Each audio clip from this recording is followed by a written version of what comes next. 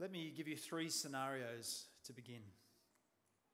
Since following Jesus some years ago, you have a growing passion to work out how to be a living sacrifice, particularly in doing life together with other members of the body of Christ. From a distance, you have been watching the rise of National Socialism in your country. But now its impact is close to home. Your sister's husband is Jewish. He and many others like him are being persecuted, imprisoned and killed. How do you submit to authority and love God? What do you do? Second scenario. You're a female university student in Bolivia. In view of God's mercy, your very fine mind has been working to be renewed through God's word and study with distinction. This semester, you've hit a really big challenge. Your lecturer will only allow female students to pass the course if they have sex with him. How do you submit to authority and love God? What do you do? Third scenario. You are the principal of a primary school in Canberra. You've applied yourself throughout your teaching career to love God and love others. A 6th grade girl in your school is talking with her teacher about being non-binary. Her parents are not convinced and do not want to encourage her. But she wants to begin wearing a binder, be known as he, and be called by a traditionally male name. The Education Department says that students over 14 are free to make their own decisions. But your colleagues want her to be free and follow her instincts. But this student is 11 years old. How do you submit to authority and love God? What do you do? So here we are in Romans chapter 13. In view of God's mercy, offer your bodies as living sacrifices, holy and pleasing to God. Don't conform to the pattern of this world, but be transformed by the renewing of your mind. And then in Romans 12, the encouragement, exhortation to the church, that's the inner circle, the first of the concentric circles. Be devoted to one another in love.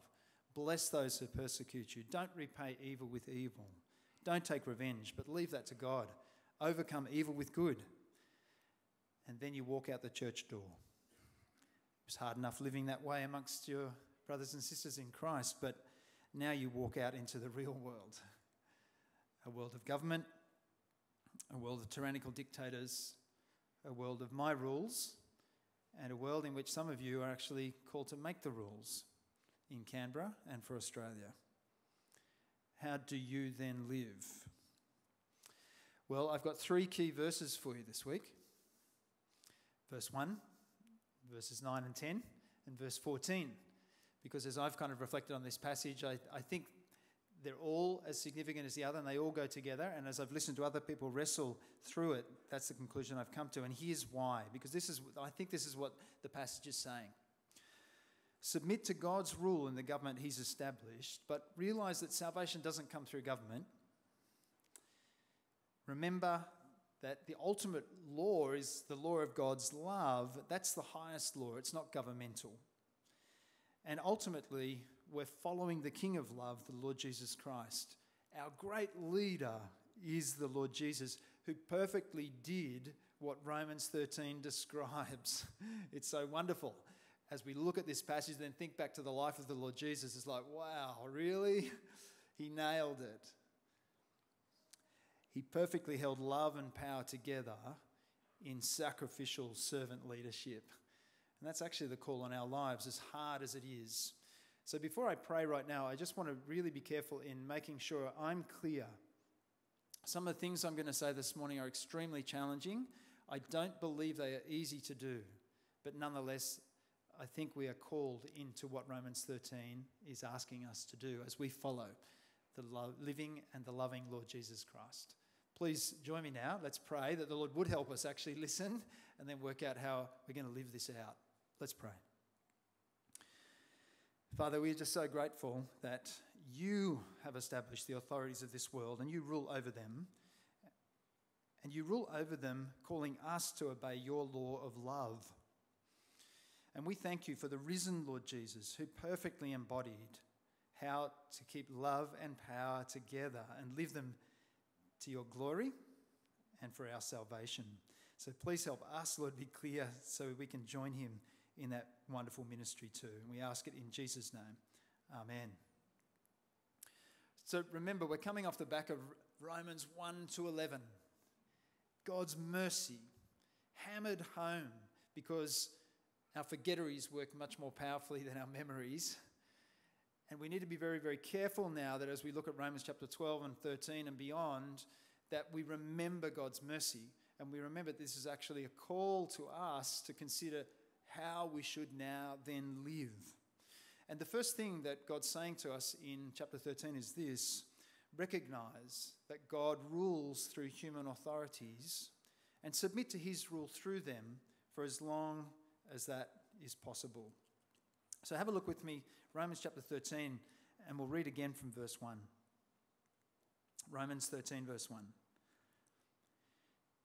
Let everyone be subject to the governing authorities, for there is no authority except that which God has established. The authorities that exist have been established by God.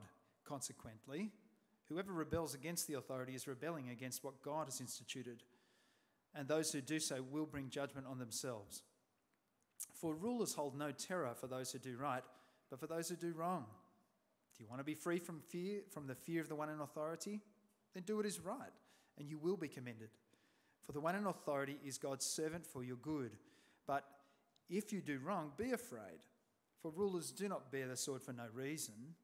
They are God's servants, agents of wrath to bring punishment on the wrongdoer. Therefore, it's necessary to submit to the authorities, not only because of possible punishment, but also as a matter of conscience. So let's just be really, really clear on what's being said. And I think it's quite helpfully repetitive, but nonetheless, it's good to step these things out.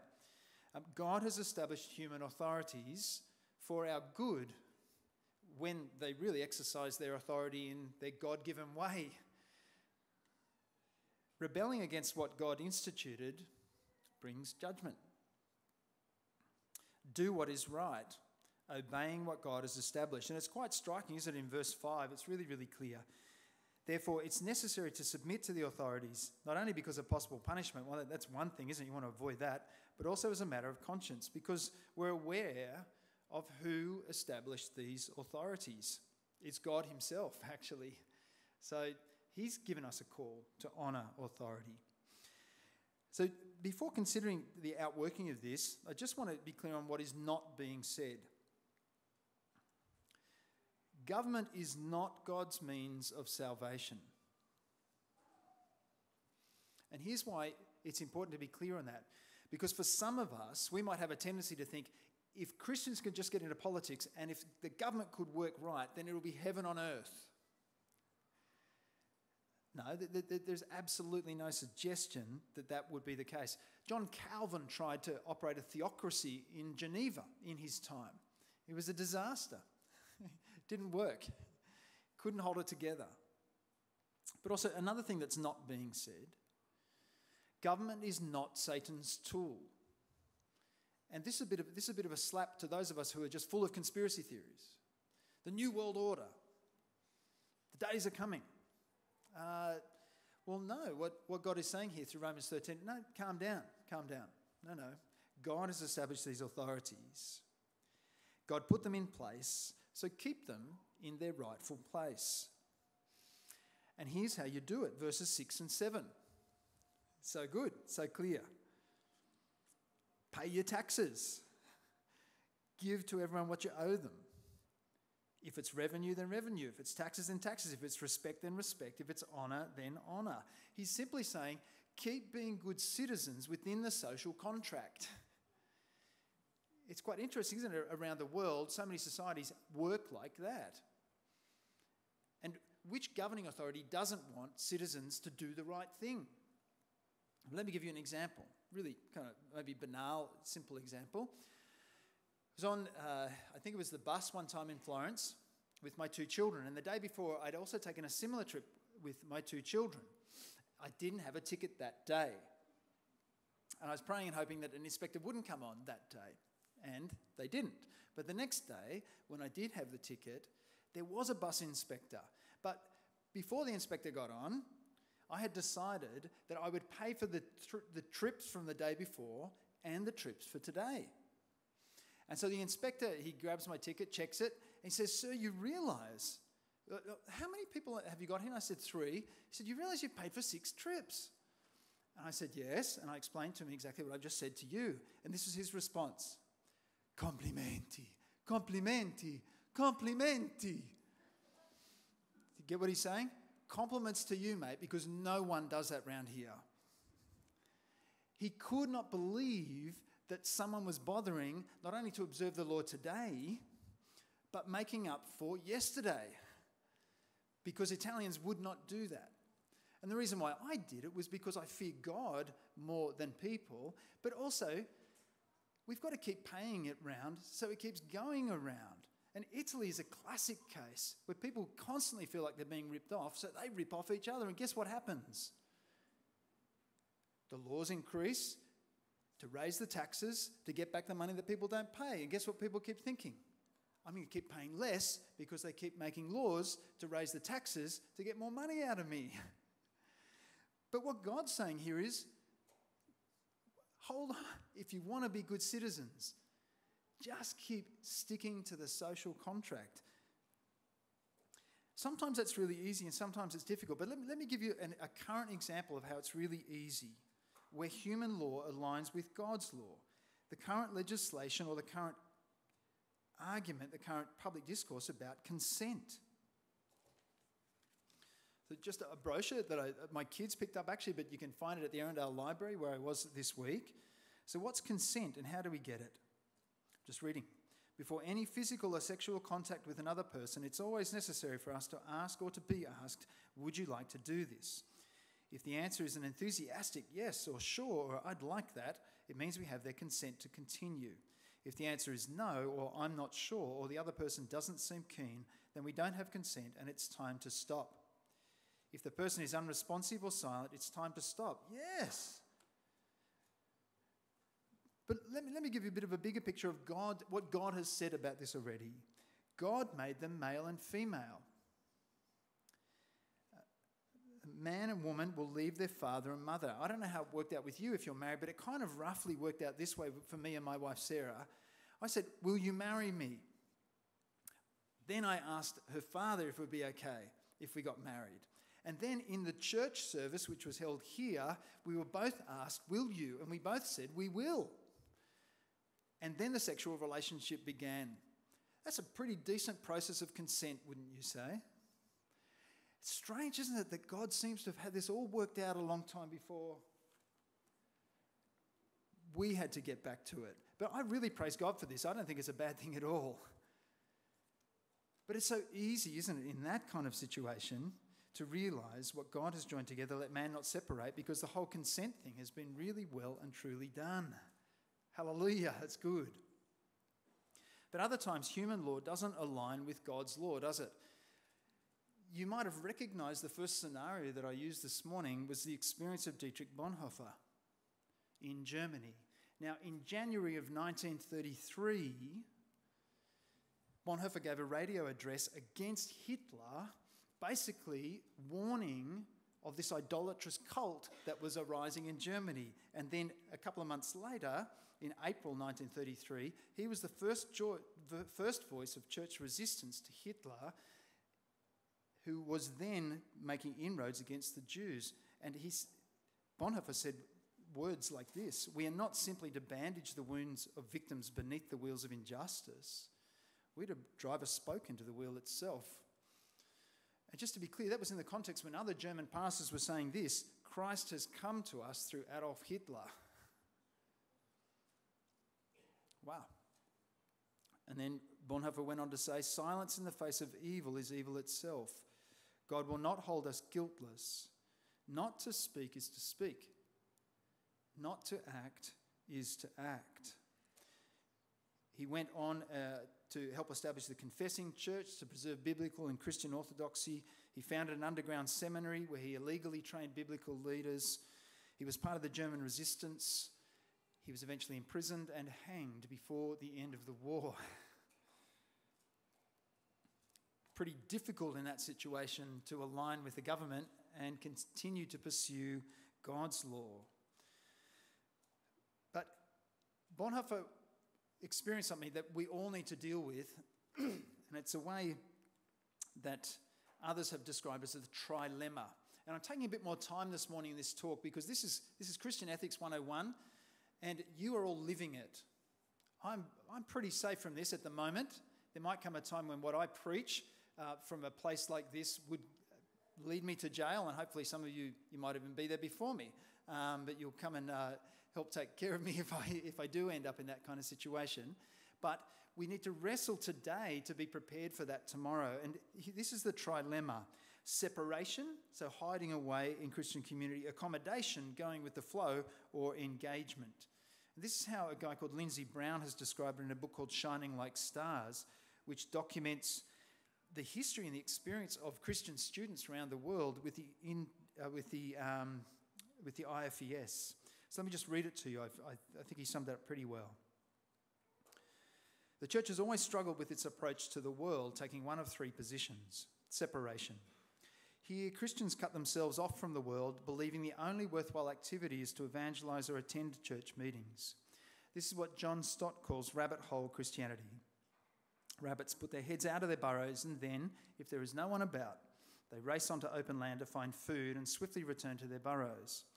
Christians can be like that, dashing to Christian activities with minimal contact with the world. This breeds a hit-and-run form of evangelism, not to be despised, but not the best way to reach out to people. It assumes the world is intrinsically evil. Accommodation. Here, Christians urge that we should simply join in to the extent of becoming like the world. This can lead to an indistinguishable lifestyle.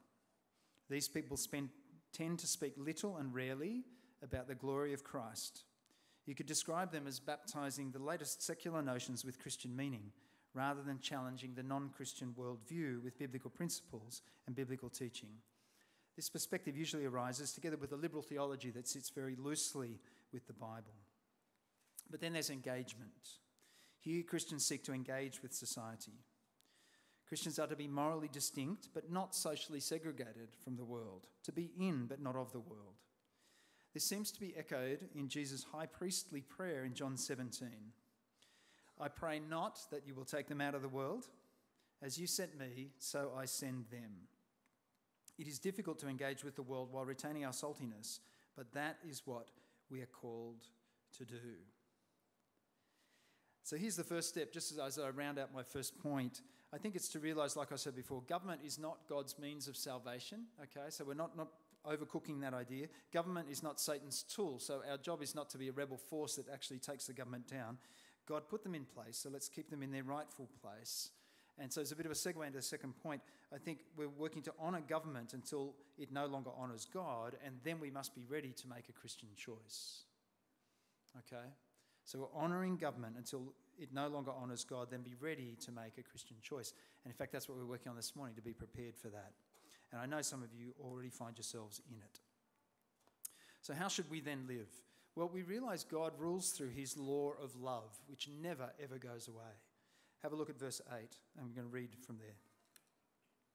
This is Romans chapter 13, verse 8. And it's a really cool play on words, right? Because he's just been talking about paying what you owe. And then he says, let no debt remain outstanding except the continuing debt to love one another.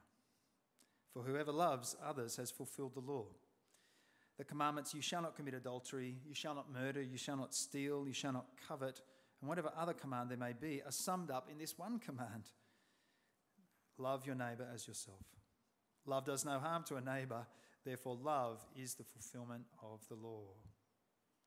So sometimes government and God coincide, sometimes they collide, but God's law overrides human legislation.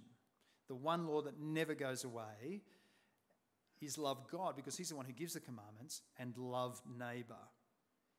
And that's what we've signed up to, right? In view of God's mercy. If you're taking the mercy, now how do we live it out? Because God's unmerited grace and unconditional love in Christ, they restore a relationship with himself and each other. And it demands our unlimited response in loving God. That's what God's law was always about. So there's no end to it. It's a great expression, isn't it? Let no debt remain outstanding except the debt to love. Because we can't really. How much have we been given in the Lord Jesus Christ? There's just no way we can ever repay that. Because loving God is the obedience that comes through faith, so trusting him and being obedient. It doesn't harm relationship with God, and it maintains relationship with each other. That's what those commandments are all about. And let me just tease that out. Love is sexual faithfulness in marriage. Adultery actually breaks down what God created and the promise that people have made to one another as they marry. Love is preserving, not killing life. Murder destroys relationship with God and people. Love is respecting another person's possessions, because coveting, when I really want what my neighbour's got, turns my neighbour into a competitor and me potentially into a thief. But already I'm a thief in my own mind when I want what they've got, because I'm just thinking about all the time how I can get it, even before I might do the act of grabbing what they have. And it's certainly going to break the relationship. Love. So we can't say, can we, love is love is love. Remember that? Vacuous, self-referential, meaningless. And I'll give you an example. I remember reading an interview with the movie director Nick Cassavetes, and he was being interviewed about a movie that he'd recently made about incest and putting incest in a positive light. And I'm really, really sorry to say, if you search out movies on incest, there are so many of them. It's like, wow, really? And Nick Cassavetes, in the course of this interview, some people are starting to object to the topic, and he said, wait a minute. Love is love, right? Isn't that what we're saying? Who can say anything's right or wrong, right? So if I make a movie on incest, if they think it's love, then that's love. But we can't say love is love, because the creator of the universe tells us actually what it is. It's trusting obedience that listens and obeys his voice, honours him, stays in relationship with him, and honours our neighbour to stay in relationship with our neighbour. Let me take you back to the second scenario that I started with this morning. Anna was a university student and a volunteer staff worker at the same time. One of her professors would not give her a pass grade in her subject until she had sexual relationships with him. Anna refused to sleep with the professor, and he refused to award her a pass grade for several years running. Now, I think this is a John 19 moment, actually. Remember the first reading that we've had this morning? Jesus says, you know what? You wouldn't have any power except for what's been given to you. And he fully recognises that, but at the same time, he submits in that moment, but opposes the power. And this is our sister Anna in Bolivia years ago now, actually realising the same thing and pursuing the same course. And she says, you know what? I'm honouring God. Sex is for marriage. I don't covet or idolise education. I don't covet or idolise career. So I'm not just going to step down that easy path and sleep with you because I see what's on the other side and that's what I want. I really want to get it. She says, no, I won't let you steal my virginity. I won't let you be a thief of my dignity, and therefore you can do with me what you will, but I'm trusting God. And she's actually loving this guy by not allowing him to break the Lord's commandments with her. And let me read further how this shook down. Eventually he gave her the pass grade, realising he was not going to wear her down. And have a listen what this sets her up for. After passing the exam, she got a job in a clinic which turned out to be full of corruption and carried out illegal abortions. Courageously, she wrote a letter of resignation explaining all her reasons for leaving. The owner of the clinic telephoned her a few days later. I do not accept your resignation. Would you please stay? The owner went on to explain that he wanted her to become director of the clinic. He had been so impressed by the reports he had heard of her, and get this, and of the way she was weathering the criticism and disdain of her senior colleagues, that it caused him to ask questions and to reappraise his own situation. did he really want to make money from a clinic that had such little regard for its patients? See how this spills out? A righteous decision on the part of this woman who says yes to God, says no to this guy, loves the Lord, effectively loves him, and sets her up actually for being able to bless other people as it goes on. So she can set a path of integrity and loving her neighbour because she doesn't idolise what God doesn't want her to love. So good. Let's bring it a bit closer to home. And some hot topics for us at the moment, because it'd be wrong of me just to kind of leave it so distant. Abortion.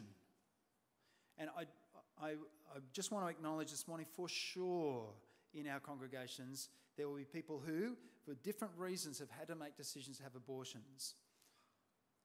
But what we're dealing with here is, into the future, how would any one of us, but then how do we as a community actually seek to live in a society that's starting to say, you know what, whenever you want to abort, right up almost to delivery, you can do that. But we say, no, God works on a different trajectory. So I think it's pretty simple to say from what we've heard in the passage this morning that love is preserving life, not killing it. And what we want to do is ensure that that's the case. But in loving our neighbour, I think we want to go many steps further down this track. It's not good enough for any one of us to demonise those who are pregnant in whatever situation, especially if they feel like they need to abort the child. But what we need to say is, look, God loves life. He wants to preserve the life of your child. If it's occurring amongst us, we want to make sure that you know the grace of God, the forgiveness of God are reconciled even into this community, and some of us will adopt your child. And we will make sure that there is a path that you can follow, knowing that there are no mistakes with God, that what he loves is preserving life, not killing it. And so we will ensure that that's possible for you. Because it's no good us just kind of pointing the finger and telling everyone else what's right and what's wrong and then kind of walking away and washing our hands.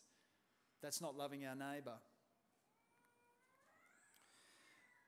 But what about the third scenario that I started with, gender dysphoria and transitioning?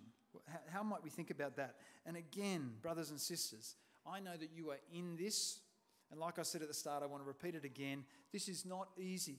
Please do not hear me saying for one moment that this is so easy, okay? But we must wrestle with it, because here's the rub. When the government is making a law and God's law of love is coming into conflict with that, there's the tension, and some of you are right in the mix of that, for sure. But what do you do? But not just what do you do, what do we do? But then what does our society do? Okay, and that's why I want to touch on some of this stuff this morning. Well, I think just off the back of what we heard already in the passage, we want to say, don't we, God has a purpose actually in gender, in sexuality, that's kind of mentioned a little bit in this passage in terms of marriage and not committing adultery. So we want to say, no, God creates biology. God determines sexuality. And maybe if I just want to press into the not coveting, because I've done a little bit of research in this, you would want to say to some of the beginning feelings of gender dysphoria, are you coveting something you don't have? So, of course, it's one thing, isn't it, to talk about that as a church community. And I know, brothers and sisters, that some members of your family have experienced this. They're experiencing this. They've made decisions based on some of their feelings, but also what other people have told them. And they have transitioned. Okay? It has happened amongst us. And it will. And there will be those amongst us who experience these feelings. But what the Lord's saying to us this morning is that wrestle with what love actually means and where that comes from. God's saying he determines it for his glory and for our good. And just on this topic of gender dysphoria and transitioning, I want to refer you to this book,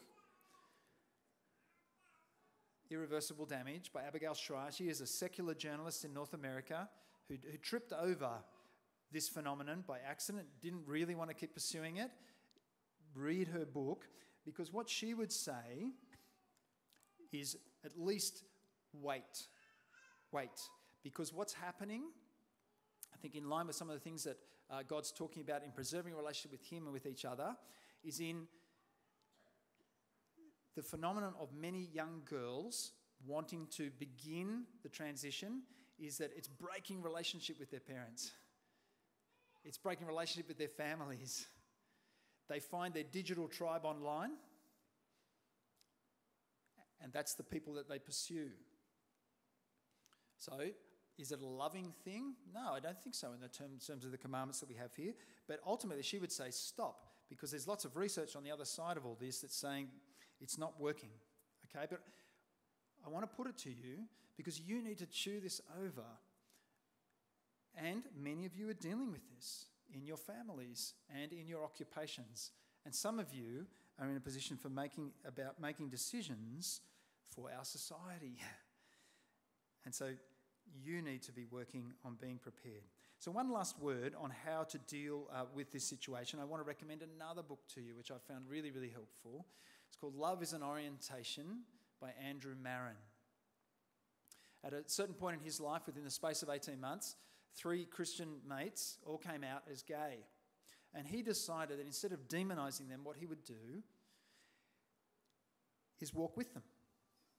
Not to compromise his following of Jesus, or to keep trying to point the finger at them, but actually to be in their world, but not of their world. And his example is a tremendous example of the benefit of doing that thing. So perhaps there's an approach for each of us. It's not separation, it's not accommodation, but it's engagement with the Bible open. So last point. Why should we then live this way? Well, because God rules through the Lord of love, the Lord Jesus Christ. And that's going to become really, really clear on the day that he returns to save and to judge. But we have to live now to be ready for then. And it's quite clear, isn't it, in verses 11 to 14. And do all this, understanding the present time. The hour has already come for you to wake up from your slumber, because our salvation is nearer now than when we first believed. The night is nearly over. The day is almost here. So let us put aside the deeds of darkness and put on the armour of light. Let us behave decently as in the daytime, not in carousing and drunkenness, but in sexual immorality and debauchery, not in dissension and jealousy. Rather, clothe yourselves with the Lord Jesus Christ, and do not think about how to gratify the desire of the flesh. Again, it's a call to understand. So let your mind be transformed. Let your life be transformed by the renewal of your mind. And he says a pretty simple thing. Wake up. Get dressed. Live as in the daytime, not as though you're in the night. So live in the light of the dawning brightness of Christ coming. What he's talking about is the time of salvation that's coming, the time of judgments that's coming, all based on belief in Christ. It's an interesting thing that he says, the time is nearer than when we first believed. So the future is based on faith in Christ and being judged in light of that. And then he says, get dressed, put on the armour of light, clothe yourselves with Christ, leave aside the deeds of darkness. Don't think about how to gratify your basic instincts. It kind of reminded me of something I heard a little while ago. Tesco in England had begun to ban people turning up in their pyjamas, because apparently there was an increasing phenomenon that people would just think, I'm just ducking down the shops. So they would do it in their pyjamas. But there had to be signs placed everywhere. No, this is not acceptable because you're in the supermarket, not in your bedroom. I do remember a time actually turning up to work dressed incorrectly, but it wasn't any fault of my own. I was training on the way to work with the Canberra Cycling Club. We were doing repetitions up and down Black Mountain, and I left my bag with all my work clothes at the bottom. And in between leaving my bag there, going up and then coming back down, someone had stolen my bag. So I turned up to work in Lycra. And those were the days before it absolutely became very, very common in Canberra to not either wear cycling gear or active wear, right? It felt really weird to be walking around the office with my cycling gear on. That's what he's saying. Look, you just got to be aware of the times You've got to be aware as Christian people of your back marker, which is the death and resurrection of the Lord Jesus. There's God's mercy, and what you've got in front of you, which is his return. So you're living in the in-between times, the now and the not yet, the overlap of the ages. So get rid of the things that just aren't part of either of those things. But I think it's a really cool moment for us to reflect on because of this. When you're living in a situation where the government is saying one thing and the law of God says another, you're going to be under tremendous pressure. And what's the temptation? Well, maybe just to take the edge off with a bit of a drink. Or maybe just to lose yourself in sexual behaviour that just doesn't fit with what God wants. Or maybe, almost as a result of those things, just to find yourself in dissension and jealousy and doubting yourself because of the effects of those two things. So I think there's a logic here in what Paul racks up. Carousing and drunkenness, they've all got to do with alcohol. Sexual immorality and debauchery can often be grown in that space where alcohol is leading us. And dissension and jealousy, I think, come off the back of those things. So there's a logical sequence here. Listen to this definition of jealousy. Feeling of unhappiness and anger caused by a belief that a loved one might be unfaithful. Well, he's just kind of described it, hasn't he? Sexual immorality and debauchery. Feeling of unhappiness caused by wanting what someone else has, qualities or possessions. Yeah, when we're under pressure, we're just grasping, aren't we? We're looking at all sorts of things. And what he's describing are just stuff that will ruin relationship with God and with others. Now remember the context. This is not about being a good person. In view of God's mercy, be devoted to one another. Living in a world under human authority, but God's rule of love is the override. It's going to put pressure on you. It's already putting pressure on you. It killed Jesus, and if they crucified him, do you expect anything less? Let me finish with these 2 points of application, and I'm going to read from the scriptures. I reckon if we look back in Christian history, we see this cycle. There's fascination. It looks so good. There's attraction and people buy in, but then there's persecution because the person at the centre of this is actually opposing the world. And so there's marginalisation, even for that person, and I'm talking about Jesus, and then his people. But when his people are persecuted and marginalised and they're actually getting what it means to live a life of love, society looks out there and they say, we wouldn't mind a piece of that. And it's very attractive because it's very, very good. And guess what? It comes back into the centre again. It becomes mainstream. But then when people really get what Jesus is on about, the cycle repeats. And Ian reminded me of something an Archbishop of Chicago once said. He said, I will die in my bed. My successor will die in jail. His successor will die in the public square. But his successor will rebuild the church and society. It just happens that way. And we shouldn't expect anything less, but we must be prepared. Another book recommendation, Steve McAlpine, Being the Bad Guys, came out a year or so ago in Australia. He's an Australian author, and he's just simply saying, what's it going to look like now that we're the bad guys? He says, well, nothing's going to change, actually, because that's what the scriptures tell us to expect. Suffering actually accompanies the path to glory. The Lord Jesus understood it completely. But he says this, in the critical moment of Christian decision, you can't take out of the bank what you haven't put in. Okay? And here are his check questions, his faithfulness check questions. What actually goes on in your private life and in my private life? How is my prayer and Bible life? What do I watch and read? So what am I filling myself up with? How do I handle criticism? And how much am I actually on about criticising others? And here's the kicker. How much influence does work have in your life? And how much is your identity about Jesus, or is it about job and pay and career? So I spoke with a brother about this last week, and it was really, really helpful, his comment. He said, look, I think in Australia at the moment, 95, 96, 97% of laws we can easily follow. No problem.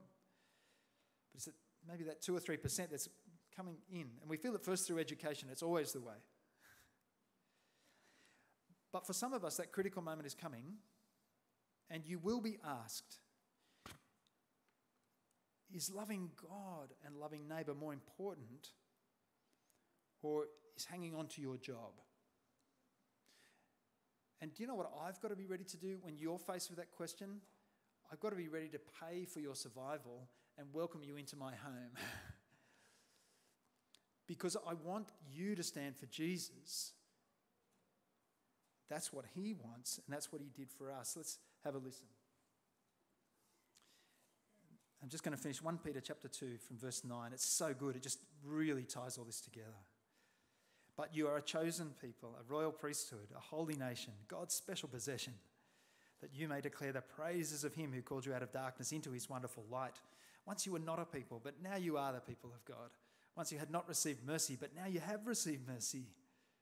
Dear friends, I urge you, as foreigners and exiles, to abstain from sinful desires which wage war against your soul. Live such good lives among the pagans that, though they accuse you of doing wrong, they may see your good deeds and glorify God on the day he visits us. Submit yourselves for the Lord's sake to every human authority, whether to the emperor as the supreme authority or to governors who are sent by him to punish those who do wrong and to commend those who do right. For it is God's will that by doing good you should silence the ignorant talk of foolish people. Live as free people, but do not use your freedom as a cover-up for evil. Live as God's slaves. Show proper respect to everyone. Love the family of believers. Fear God. Honour the emperor. But how is it to your credit if you receive a beating for doing wrong and endure it? But if you suffer for doing good and you endure it, this is commendable before God. To this you were called, because Christ suffered for you, leaving you an example, that you should follow in his steps. He committed no sin, and no deceit was found in his mouth. When they hurled their insults at him, he did not retaliate. When he suffered, he made no threats. Instead, he entrusted himself to him who judges justly. He himself bore our sins in his body on the cross, so that we might die to sins and live for righteousness. By his wounds you have been healed. For you were like sheep going astray, but now you have returned to the shepherd and overseer of your souls. Hallelujah. Let's pray. Please join me. Let's pray.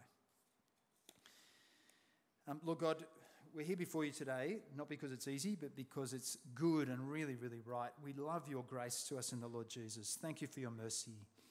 We ask that you grow us as people who are able to be living sacrifices, holy and pleasing to you. Father, we acknowledge that there have been moments when we've been in front of hard decisions and we found that difficult. We ask that you would help us to keep looking at the Lord Jesus and understand how we live in a world where you've established the authorities, but the law of your love overrides that. And help us to live, Lord, in a way that looks to the Lord Jesus, expectant of his return and ready for it. And I do pray, Father, as a community, you'd help us to grow in our conversations even now, Lord, this morning as we chew through these things and wrestle them out. In Jesus' name, amen.